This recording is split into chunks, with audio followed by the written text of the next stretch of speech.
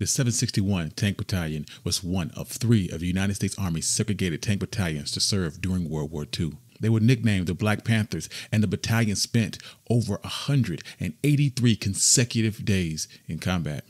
This is One My Black History, and I'm your host, Country Boy. And if this is the type of content that you enjoy, you can find more content like this at onemikehistory.com. Also, if you'd like to support the channel, you can do so in my Patreon page or my Buy Me Coffee in the description below. Also, subscribe, support the YouTube channel, and give us 5 stars on Apple Podcasts. But without further ado, let's get started.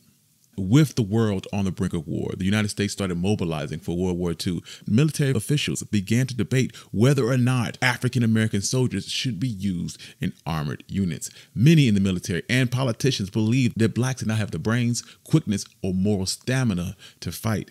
Colonel James A. Moss, commander of the 357th Infantry Regiment, spoke about his World War I experiences, stating, "As fighting troops, the Negro must be rated as second-class material, and this is primarily due to his inferior intelligence and lack of mental and moral qualifications." And Secretary of War Henry L. Stinson was resigned to the fact that blacks would serve in the military, but had very strong reservations about their capabilities in specific areas like the armored force. The military firmly embraced these beliefs leading up to World War II, even though African Americans had fought with courage and distinction in every major war since the Revolutionary War, and completely overlooked the fact that during World War I, 4 black regiments had served with the French, and their efforts were recognized by the French government, and 3 of the 4 regiments were awarded the coveted Croix de Guerre by the French military. Only the United States Chief of Ground Forces, Lieutenant General Leslie Nair, was the voice of reason for African Americans serving in armored units. He believed that the nation could not afford to exclude any potential asset. Although many in the military didn't see a need for African Americans in armored units, McNair was determined that black men would fight. So, with McNair's unwavering support, the black press, the NAACP, and the Congress for Racial Equality all placing increasing pressure on the War Department and Franklin Delano Roosevelt administration to allow black soldiers to serve and see combat. So in the summer of 1940, the Congress passed the Selective Training and Service Act. The act stated that in the selection and training of men in this act, there shall be no discrimination on any persons based on color or race. But in October, the White House issued a statement stating that the service of Negroes will be utilized on a fair, equitable basis, and the policy of segregation in the armed forces would continue to mirror social norms. Back during World War I, the 1st Light Tank Battalion was organized in France under Lieutenant Colonel George S. Patton Jr. In his command, these battles gave the idea of how better tanks could accomplish greater things on the battlefield in the future. He saw the Tank Corps as an independent combat arm. However, the Army's high command and members of the United States Congress didn't share Patton's views. The National Defense Act of 1920 would abolish the Tank Corps as an independent arm. Tank units then became under control of the infantry. It wouldn't be for 20 years that the armored force was created. With the outbreak of World War II in Europe, the American Army prepared for war with the creation of the armored force and headquartered it in Fort Knox, July 10th of 1940. It was responsible for establishing armored formations, doctrine, training, and then the use of armored vehicles. The Selective Service Act was then implemented, and thousands of citizen soldiers were ordered to report to Fort Knox and introduced to tanks. See, the U.S. lagged behind Europe in both tank development and tactics, with the Army believing that Germany had a superior tank force. Also, many students arrived to Fort Knox with either no military training or had yet to attend basic training. So this created tremendous urgency within the tank force, who compensated for this urgency with a frenzied, comprehensive training approach. Amid this training frenzy, the first group of black tankers arrived in Fort Knox, Kentucky in March of 1941 for armored warfare training with the 758 Tank Battalion, the first of 3 battalions to serve with the 5th Tank Group, the only predominantly black tank outfit established in the military during World War II. The 5th Tank Group was commanded by Colonel Leroy Nichols and was made up of black enlisted personnel with white officers, but these officers would gradually be replaced with black officers as they completed training. These pioneering black tankers trained in light tank operations, mechanics, and in related phases of mechanic warfare on the M5 light tank.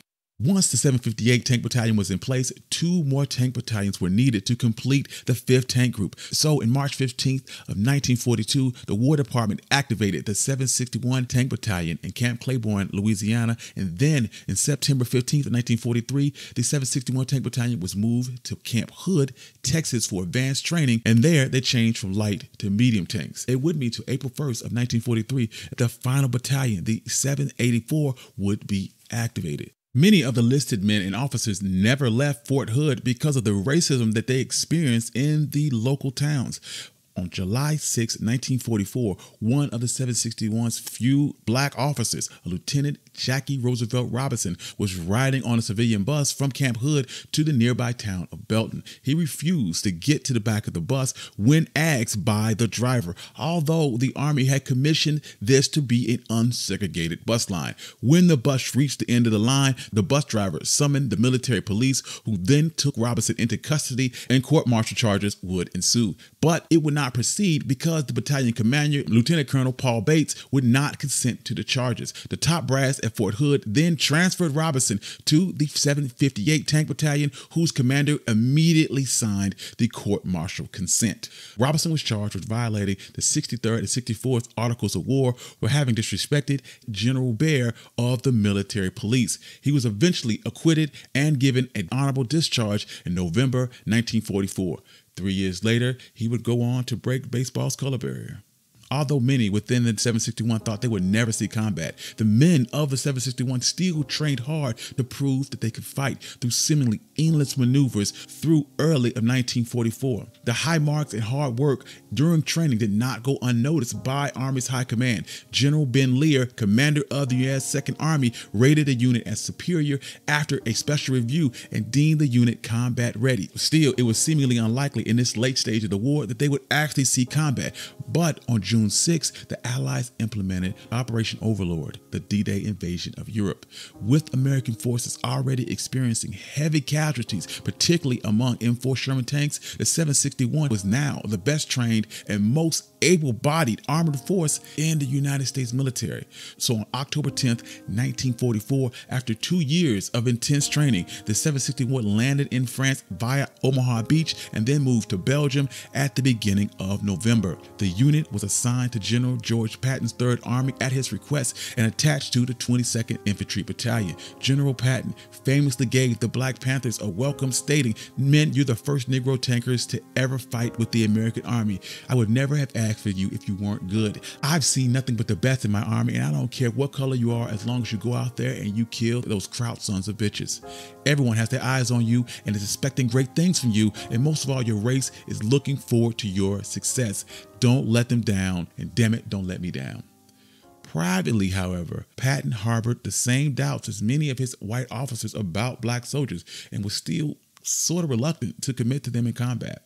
On November 8th of 1944, the Black Panthers became the first African-American armored unit to enter combat, and they came under heavy fire in the towns of Montvic and Victorville. During the attack, the men encountered a roadblock that held up their advance. Without waiting for orders, Staff Sergeant Reuben Rivers climbed out of his tank under heavy enemy fire, attached a cable to the roadblock, and removed it. Barely a week later, Reuben Rivers was fatally wounded, providing cover fire while his men retreated from an enemy attack. For his valor, he received 2 Silver Stars and in 1997, the Congressional Medal of Honor.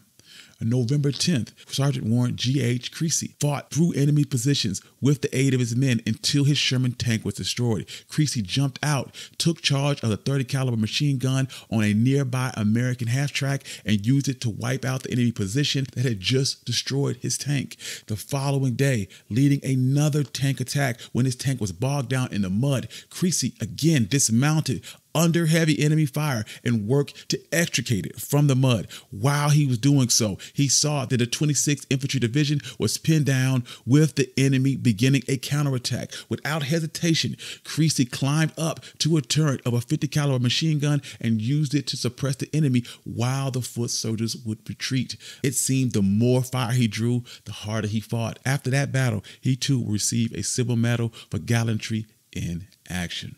The Black Panthers would continue on and push, but at this point they were in desperate need of personnel replacements and low on functioning tanks. All of these things at this point in the war were hard to come by. So as a result, the 761 was not committed to fight in the first days of the Battle of the Bulge. But in January of 1945, they were sent into action again. And from December 31st, 1944 to February 2nd of 1945, the 761 took part in the American counteroffensive following the Battle of the Bulge.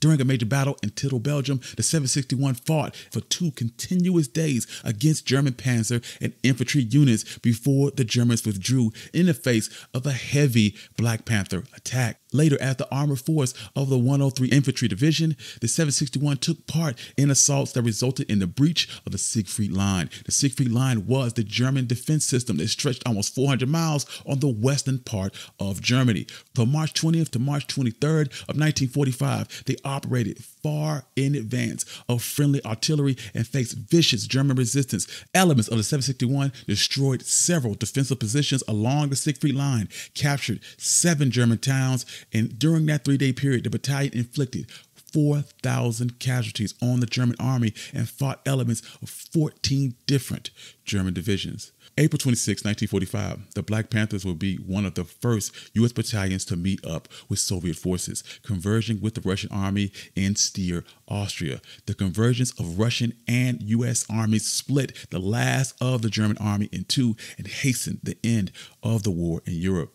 May 8, 1945, officially ended the war in Europe. The 761 will remain in Germany for another year before being deactivated June 1st, 1946. During combat operations in World War II, the Black Panthers served for 183 consecutive days without relief. Most frontline troops rarely spent more than a few weeks among the front lines. The 761 was known as the Bastard Battalion because elements of the battalion served with several different infantry divisions in support roles. The Black Panthers fought in major engagements in 6 different European countries and participated in 4 major Allied campaigns. They were aligned at various times to the 3rd, 6th, and 9th Army, and the unit inflicted 130,000 casualties on the German army and captured, destroyed, or aided in the liberation of more than 30 towns, several concentration camps, 4 airfields, and 3 supply dumps.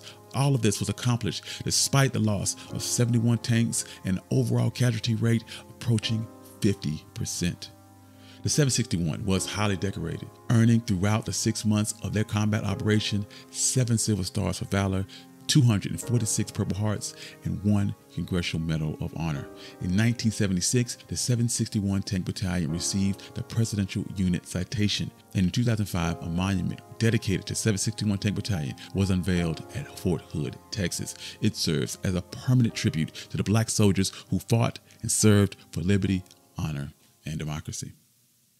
Thank you. I'm your host, Country Boy, and this has been One Mic Black History. If you like this, you love this, you can find more content like this at OneMicHistory.com. Also, if you'd like to support the channel, you can do so on my Patreon page or my Buy Me Coffee. Please give us 5 stars on Apple Podcasts and support the YouTube channel. Peace.